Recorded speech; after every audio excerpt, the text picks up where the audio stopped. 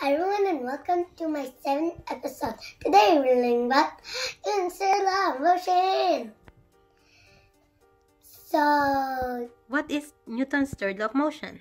for every action there's an equal and opposite reaction. For example, this ball bounces, I let go and then it bounces, it goes downwards of gravity.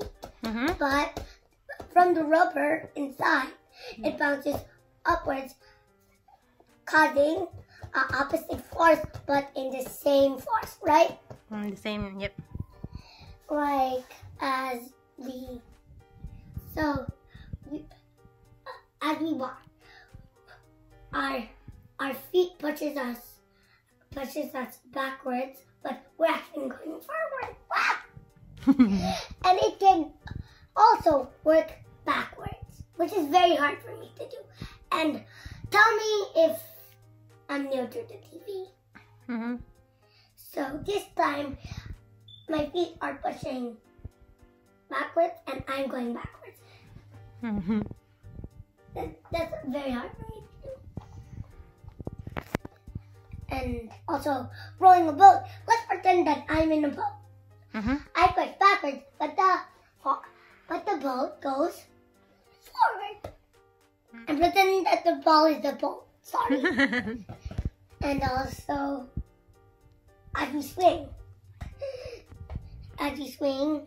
the swing goes backwards and then forwards. Is that a force?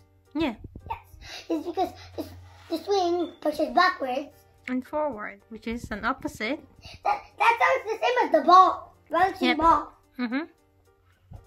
So it's an equal and opposite reaction. And maybe walking is the same as a scooter, a car, right? then a swimming. Oh yeah. Okay, I'm not trying to. I was about to go off and pretend that I was swimming like that, but I just realized I'm not allowed to go on the floor. Okay.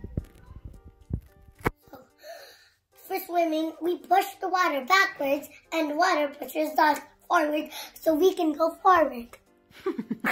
All the way to the viewers, sorry. Cool.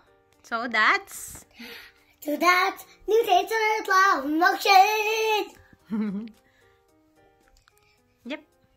So say bye na. Bye everyone and subscribe and have a like.